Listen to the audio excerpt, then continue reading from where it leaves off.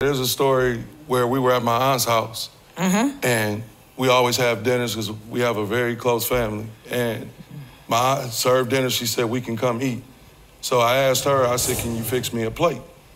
So she looked at me and said, no, you can fix your own plate. So I told her, I said, well, you know, up until this marriage thing and all that, she was always fix my plates, everything at my family's house. So I was embarrassed. My family looking at me like, you know, she can't fix you a plate. So like, I just find that very unappreciated. Like she's not doing anything.